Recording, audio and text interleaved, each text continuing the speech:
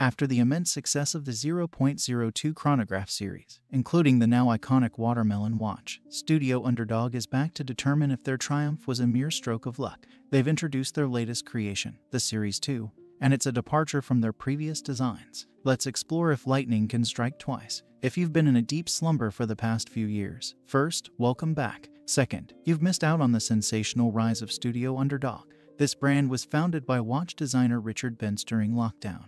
And what started as a watch sketch on Instagram evolved into a thriving business. The watermelon watch, with its distinctive seed-like markers and vibrant green and pink color scheme, became a global sensation. It wasn't just a gimmick. These watches offered genuine value, innovative design, and a fresh take on timepieces. Studio Underdog's success was extraordinary. However, as Mike Tyson once said, everyone thinks they're a great watch designer until they have to do it all over again. For Studio Underdog, the challenge was to follow up their groundbreaking success. The Series 2 watch is a field watch, designed for military use, with a simple purpose: telling the time without frills. It was born out of practicality and a need for durability on the battlefield.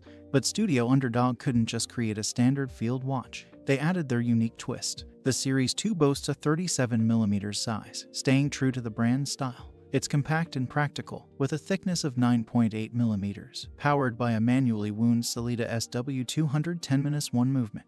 The watch offers 100 meters of water resistance and features a polished bezel and crown along with a brushed case. Now, here's where it gets interesting. The markers on the dial aren't just printed on the surface, they're actually printed onto a piece of sapphire that hovers slightly above the dial. This sapphire piece is affixed with tiny screws, giving the watch a distinctive visual effect.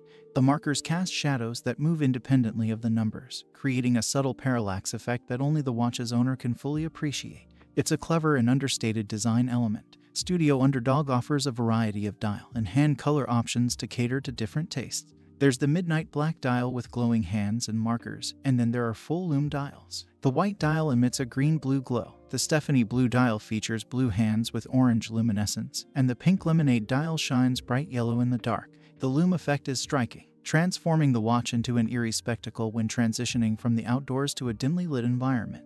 In summary, Studio Underdog's Series 2 field watch is a remarkable sequel to their initial success. It retains the brand's signature style while introducing subtle but impactful design innovations. This watch proves that practicality can be combined with fun and creativity. So, what do you think of the Studio Underdog Series 2 field watch? And how does it compare to their previous chronograph? Share your thoughts in the comments, and please consider liking and subscribing.